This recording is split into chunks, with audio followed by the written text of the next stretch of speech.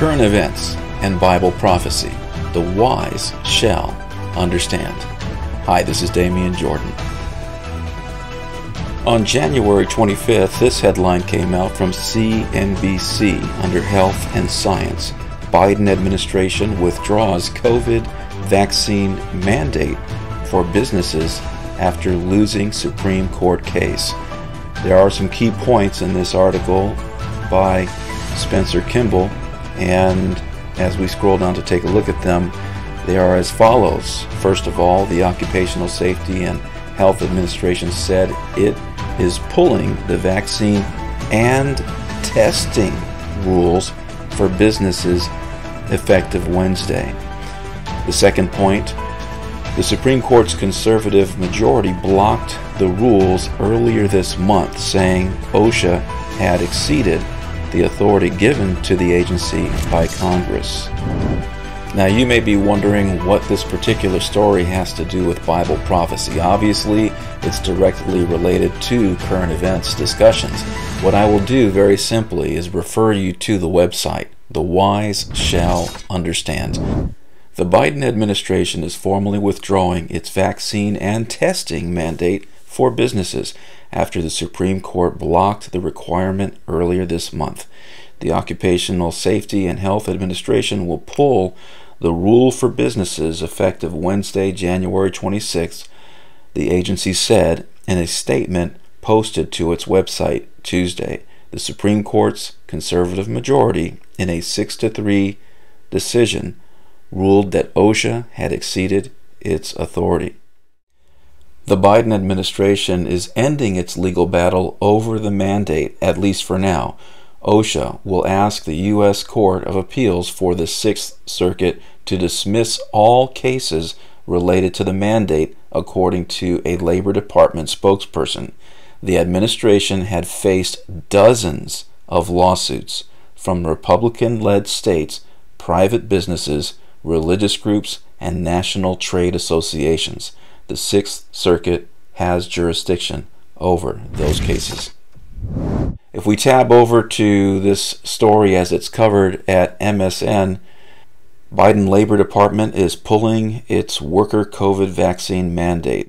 Joe Biden's Department of Labor announced Tuesday it is withdrawing the COVID-19 vaccine or test requirement for U.S. employers with at least 100 employees after the Supreme Court blocked the rule. Ron Johnson, U.S. Senator for Wisconsin, issued a press release, and as you can see right here in the headline, video release, Senator Ron Johnson, COVID-19, a second opinion panel, garners over 800,000 views in 24 hours. This press release is dated January 25th. As we scroll down, we can see right here a photograph from the video footage, and if you look below that photograph, there is a click here for the video.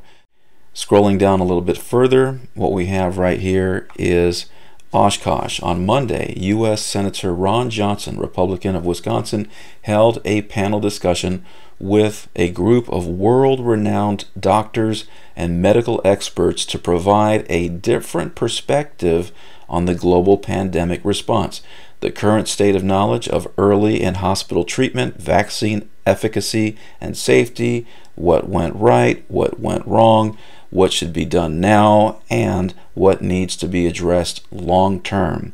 Senator Ron Johnson said, "I'm hoping everybody that viewed this today recognizes the qualifications of the individuals that spoke here today. The viewpoints expressed are those of those individuals expressing it, but these are real-world experiences from people that are on the front lines, that are treating patients. It's different from probably anything you've heard unless you've been following these people in the media, trying to break through, trying to convey to the American public and provide the information that I think we all need and that we all deserve." And so once again, this press release is available at United States Senator Ron Johnson's website, and The link is provided within the description. We are living in prophetic times.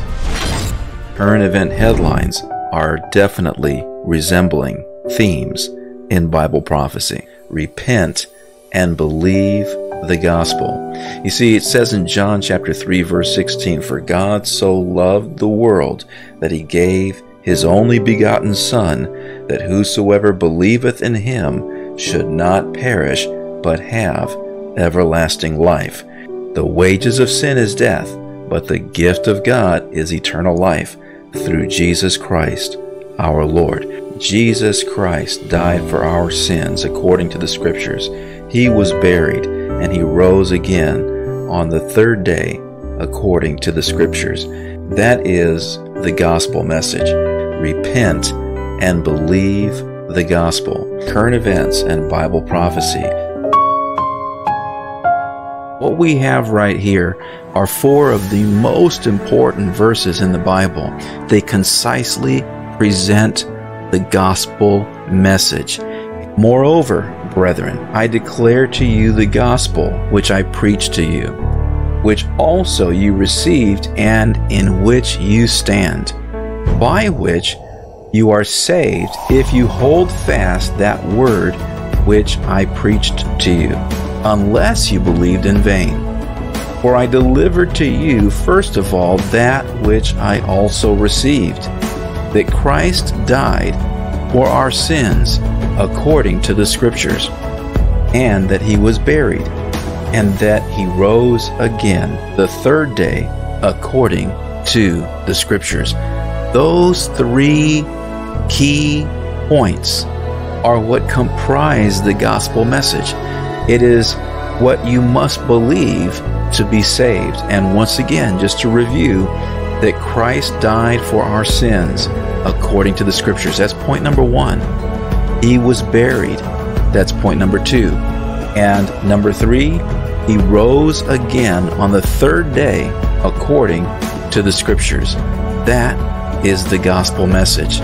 Friends, I encourage you, as you see the various things that are happening in the world today, and even how current event headlines are resembling themes in Bible prophecy, the most important thing that you can do is believe and receive the gospel message, because the Word of God is very specific with respect to what we must believe to be saved.